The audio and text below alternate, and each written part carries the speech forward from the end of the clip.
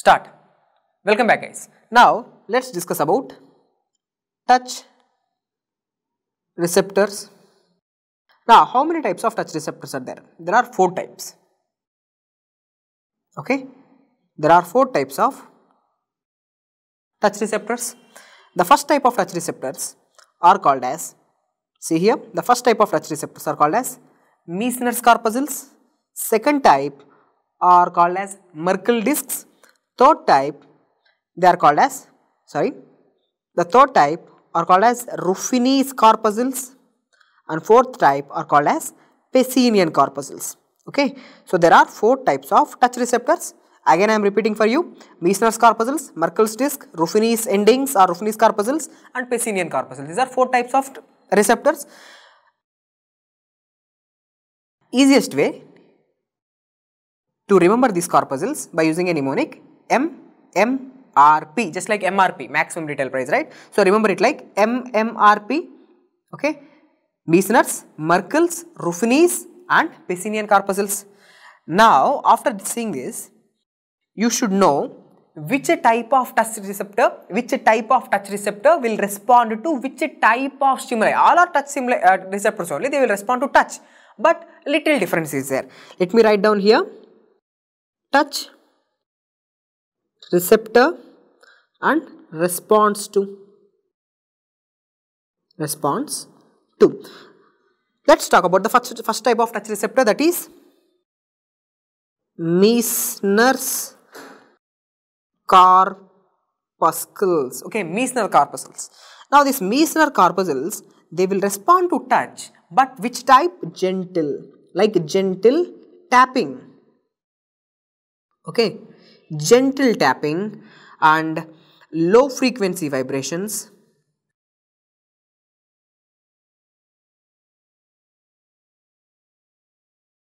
Okay, these are the 2 important stimulus for the Meissner's corpuscles. So Meissner's corpuscles on your skin, they will respond to a gentle tap.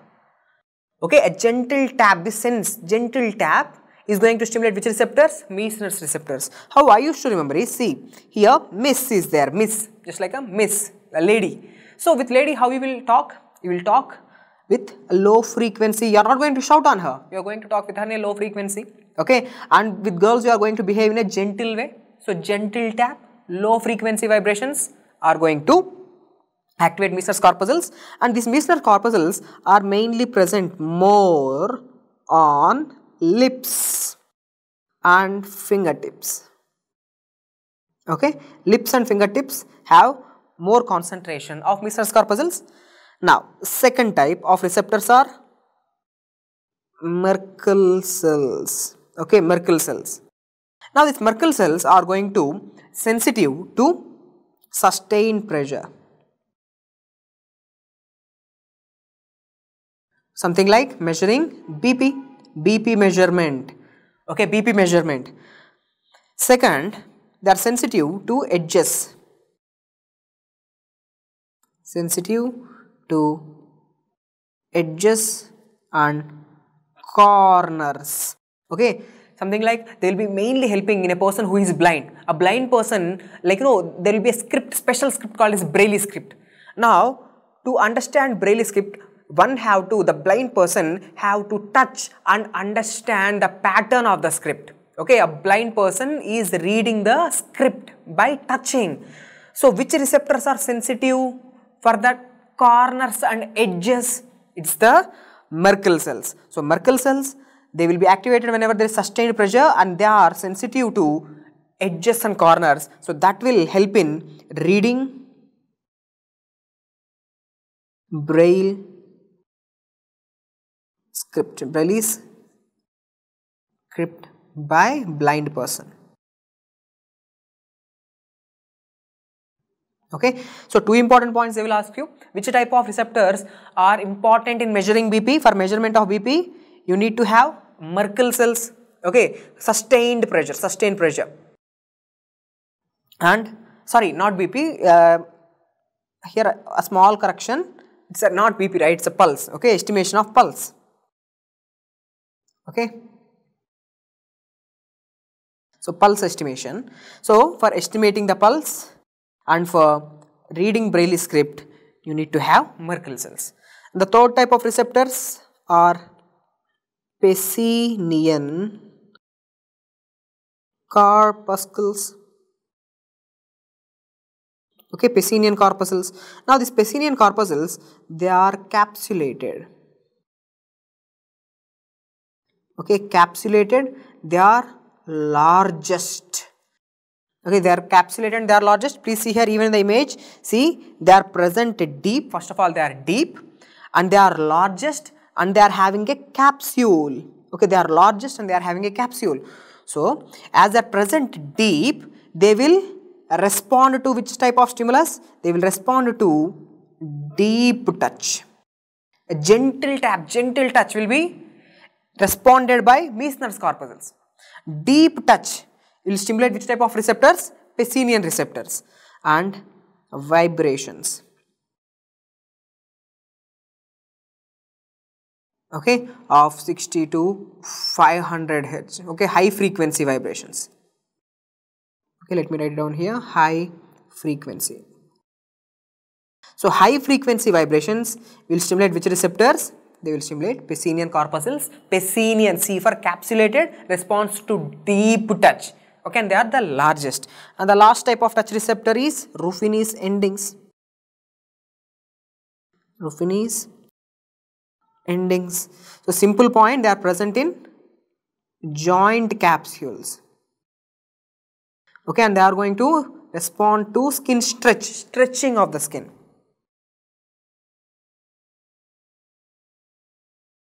Skin stretching and vibrations. They are responsive to skin stretching and vibrations. Now, see here, I am just showing you one touch receptors. Okay, I am just showing you one receptor which is sensitive to touch. Just take it any touch receptor. Out of the 4 types of touch receptors, Meissner's, Merkel cells, Ruffini's endings, Pacinian, whatever. Now, touch is coming. Touch information. Now, we all know from the receptor, this information, this receptor is converting this mechanical information, touch, into electrical impulse. For that, these receptors need to be attached with first order neurons. Now, my point is, what is that first order neuron which is attached to this receptor? Okay, what is this first order neuron? Now, we all know this first order neuron will go into the spinal cord. Okay, first order neuron will go into the spinal cord and it will terminate there. So, the first order neuron in this touch pathway is called as A beta fiber. So, A beta fibers are the first order neurons carrying the touch information from the receptors. Okay. Now, after this, let us discuss also about a concept called as receptor adaptation. Okay. Now, what exactly is this adaptation? See, a decrease in the strength of a sensation during a prolonged stimulus. Okay, a decrease in strength of a stimulation. See, a decrease in strength of a stimulation during a prolonged stimulus. How to understand this? Let's understand it in a very simple way. See, when I come and touch you, will you feel a sensation or not? Definitely you will feel a sensation. But are you continuously feeling the sensation of touch by your shirt or your slippers or your boots? They are continuously in touch with your skin, right? My shirt is in continuous touch with my skin, but continuously am I feeling that my shirt is touching my skin? Continuously am I feeling that stimulus? No. So what will happen if you give continuous stimulation? After some times the receptors are adapted. They are no longer producing any action potential. This is called as receptor adaptation. Okay, if you continuously stimulate them, the strength of the action potentials will be decreased, or I should say in a simple way, if you continuously stimulate, the receptors are adapted, they are no longer producing any action potentials. Okay. Now based on this, receptor adaptation is of two types. Okay. So receptors are mainly classified into two types. Receptors which are fast adapting and receptors which are slow adapting.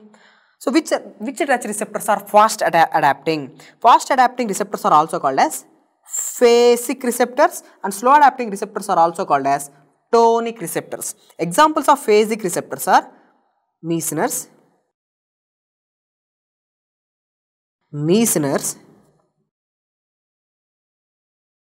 corpuscles and Pacinian corpuscles. They are examples of fast adapting receptors. They will adapt very, very fastly. What does I mean by? See, simple here. Now, whenever you give a stimulus, okay, you gave a stimulus. Now, action potential is produced. But after some time, even if you are giving continuous stimulus, there is no action potential produced. See, this shirt is in my skin, it's continuously stimulating the receptors, but action potentials are they generated? No, I am not feeling that this touch. Okay, so if you give stimulus, action potential is produced. After that, there is no action potential which is produced even though there is stimulus. Okay, now the examples of slow adapting receptors are Merkel cells and Ruffini's. Okay, Ruffini's endings and even free nerve endings. So they are examples of slow adapting or tonic receptors. Here, whenever you give stimulus, action potential is produced. After some time, even though there is stimulus, no action potentials are produced, but after some time, they are again generating the action potentials. Okay, they are generating again. So they are slow adapting. Okay, fast adapting means action potential generated. After some time, even if there is continuous stimulus, there is no action potential generated, no electrical impulse, no stimulation. But here in slow adapting receptors, stimulus, action potential generated. Following that, even if you give stimulus, there is no action potential generated for certain amount of time. After that, if you give stimulus, again action potential is generated. So these are examples of slow adapting receptors. Okay, let me give you a mnemonic. So what are the examples? Okay, I am giving here the total receptors. Mnemonic is Miss, Pacific, Crown. Okay, just like Miss India, Miss Universe, something like that. Miss Pacific, that region. Miss Pacific Crown is a mnemonic which is used for fast adapting receptors. Okay, fast adapting receptors. So what does I mean by Miss for? This Miss for Meissner's corpuscles. Okay, Meissner's corpuscles. P for this Pacific. P for Pacinian corpuscles. And the C for crown. Crown means which is going to be placed on the head. So hair and organs. Okay, we haven't discussed about this hair and organs so far, we will discuss it later. So Meissner's corpuscles, Pacinian corpuscles and hair and organs, they are the examples of fast adapting receptors or phasic receptors. Now with this, we have seen different types of touch receptors. Okay, we have seen different types of touch receptors and the concept of receptor adaptation. Hope this video is helpful. In the next video, we will discuss about the pain receptors. Okay, pain receptors and very important theory called as gate control theory. Thank you.